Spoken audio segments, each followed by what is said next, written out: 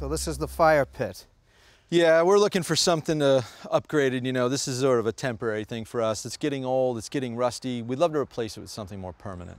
All right, well, you know, these fire pits can really run the gamut. They can be super inexpensive and just give you 4 or 5 fires a year, all the way up to something that's super expensive. A few years ago on the show, Jen actually put a fire pit together using 4 pieces of granite.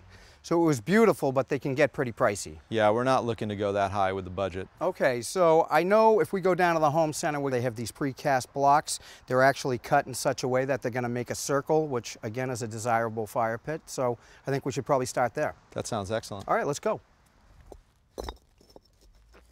All right, so what we've done is I've taken the metal ring that we're going to use when we're done, and we've used it as a template. And I laid the first course of block dry. That's going to do a couple things for us. Most importantly, it's going to give us the location. You like where we are?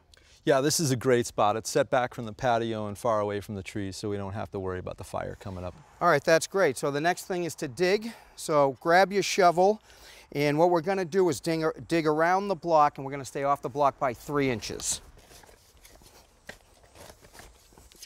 So once we're done making this cut, we're going to remove the first course of block, we're going to remove the ring, and then we're going to dig out our pit.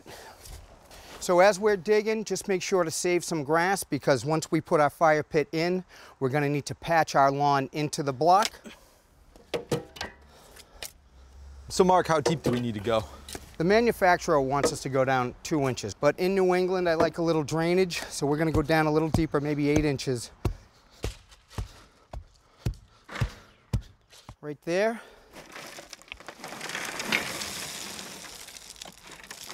Right up. All right, now this is 2-inch trap rock, which is very good for our drainage. Why is it important that we have drainage underneath the pit? We get a rainstorm and water goes into the pit. We want it to be able to drain through the trap rock and into the soil and disperse itself. We're going to want to pack it with the hand tamper every 2 inches. How do you know when we're ready for the next course? You got a minute to go. It's going to feel very solid. It's not going to bounce the way it's bouncing right now. So keep hammering down.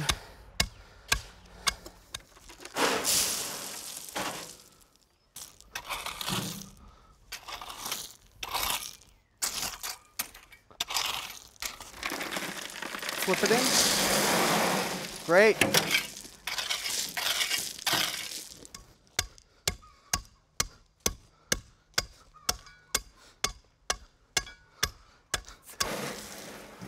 So this is going to be our final course. It's the paver base, and all it is a mixture of 3/4 inch stone and stone dust. All you're going to do is rake it out, and then we'll level it off. All right, so we're going to put our ring back in, and just like before, we're going to use this as a template because we're going to do the most important thing on the job so far, and that's set our first block, which is very, very important. We want to make sure it's level side to side. That's perfect, actually. We're going to go front to back and make sure that's level. I got to tap down a bit. All right, I'm level there. Now we're going to level the whole first course off of that one block.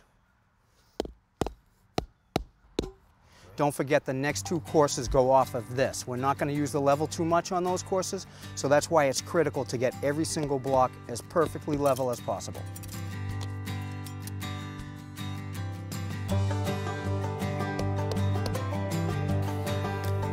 Perfect.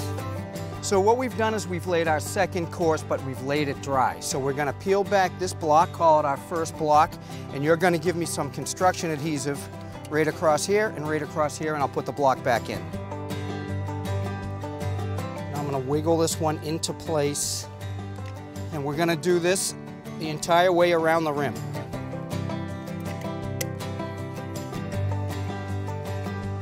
For the third course, we're going to do the same as we did for the second course. Going to lay them in dry, and then we're going to use the adhesive.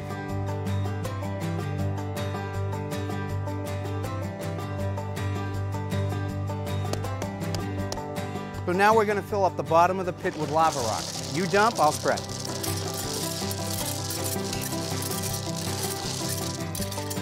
All right, so the last piece of this whole puzzle, Jim, is just to take the grass, patch it back into the lawn, so like we were never there.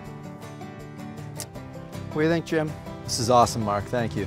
We had fun today, right? We did. Yeah, I love it. Cheers. Cheers. Thanks for watching. This Old House has got a video for just about every home improvement project, so be sure to check out the others. And if you like what you see, click on the subscribe button to make sure that you get our newest videos right in your feed.